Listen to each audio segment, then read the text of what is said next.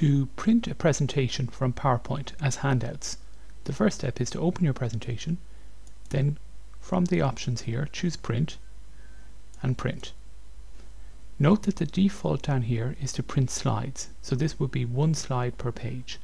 But we can choose to print handouts, and then this gives us the number of slides on each page. So if we choose 2, it will have 2 per handout.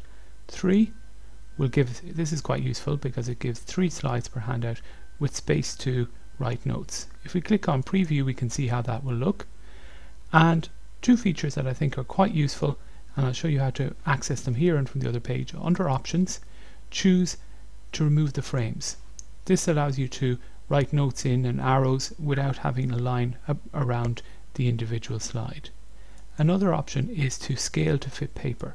If this is off, like it is here, the images, the slide and the space tend to be printed smaller, and if you choose to scale to fit paper, it tends to fit the slides better to the individual page that you're printing. We can also change the number of slides we're printing from here, so another good option is 6, because that then puts 6 slides on an individual page. If you want to turn back on the frame slides, you can do that, and obviously it just puts a line around each slide.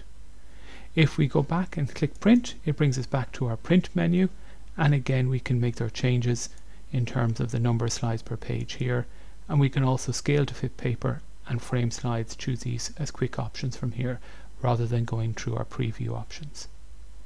We can also choose to print color, grayscale or pure black and white, and even if you choose color, if you're printing on a black and white printer, obviously it'll come out as black and white.